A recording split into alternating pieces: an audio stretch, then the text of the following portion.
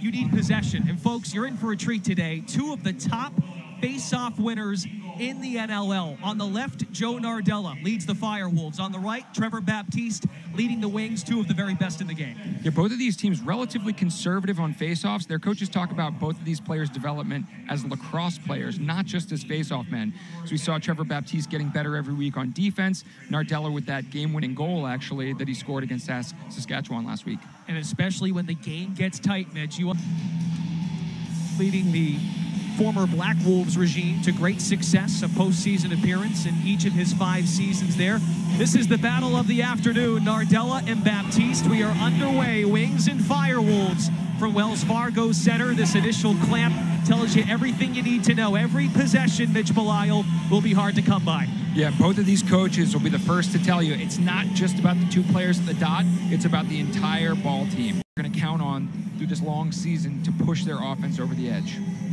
Former New England regime in March of 2019, the 2019 season, they make a big trade, sending Rochester first Black Wolves in 2017. But Glenn Clark joked with us in Clarkie's last year as a player. He played here in Philadelphia. And, well, Clarkie said first thing that comes to mind when he comes to Wells Fargo Center is the fan base. And his players, it's rubbed off on them as he was okay.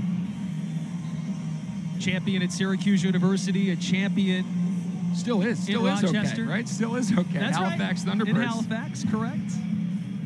Relocation, jammer, still finished between Philadelphia and Georgia.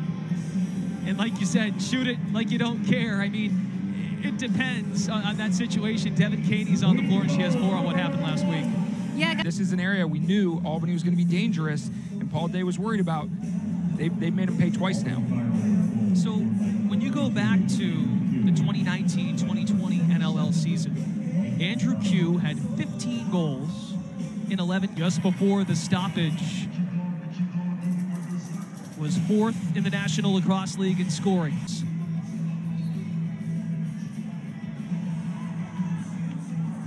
Man, what a pickup for Albany. It's looking good right now. Quells the enthusiasm in the building. Nardella and Baptiste get into it. That's a win after the initial draw. That's what we're talking about right there. Nardella, he is an absolute gamer. Generate some offense other places, whether that's special teams, power play. Again, you can't force someone to take a penalty, or transition. That is the one you can control. So that's a huge goal, the boost they're going to look to let their offense start to get into 11. And Buffalo with another impressive win. Georgia's now 1-3, but the Bandits feel like the team to beat in the East. Yeah, I watched that game. The Bandits were looking every bit of the #1 team in the NLL right now, and then the Seals. I mean, 3 games, 3 different goalies. What a story there, as they've been able to rally around each other and really turn it gets for Andrew Q. So now 4 of Q's 9 goals have come on the power play. He's one of the top power play scorers in the league. Here comes Baptiste, full steam ahead. That's a big body at 5. Corey Small, year 11 in the NLL, drafted out of UAlbany by the Edmonton Rush in the first round. Did not score a goal against Georgia last week. His first season with the Wings. He spent 5 years in Edmonton, 4 years in Vancouver, 2 in Buffalo. That experience on this offense, so swarm at 1-3 through the first 7 weeks of the season. Yeah, they've been in every game, but haven't found ways to win. That sometimes takes time with a lot of new pieces on the defensive end. That's a huge game for them, though. If they can knock off Rochester, who's looking really strong, that would be a big win. Georgia's in the midst of 4 straight games on the road. They were Jacob Rouet, his first goal of this one, did not score last week. Rouet up to 3 on the season. Brings that attention to them, giving the big cat an outside look, and he says, anything you can do, I can do better, Rouet. Maybe, Mitch, that propels a run. Albany led at 1 point 3-0 in the later stages of the first quarter, then 4-1.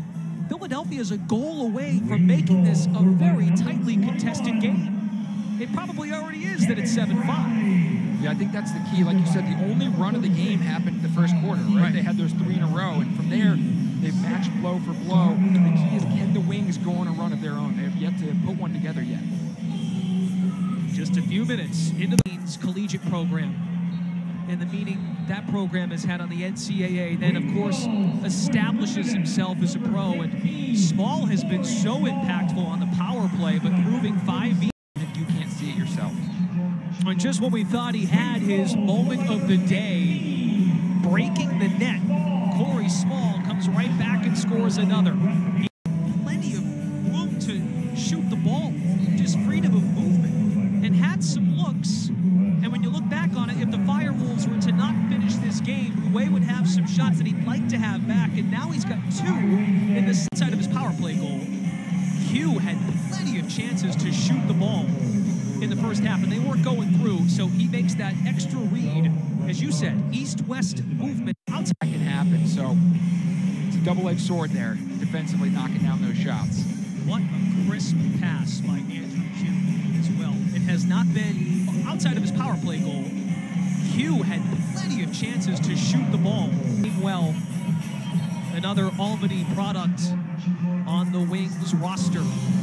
9-8. This is massive. We teased the importance of faceoffs. 2 of the very best in the sport, Nardella, Baptiste. Nardella trying to just kill as much clock as possible with that 1-goal lead. And the Firewolves come up with it.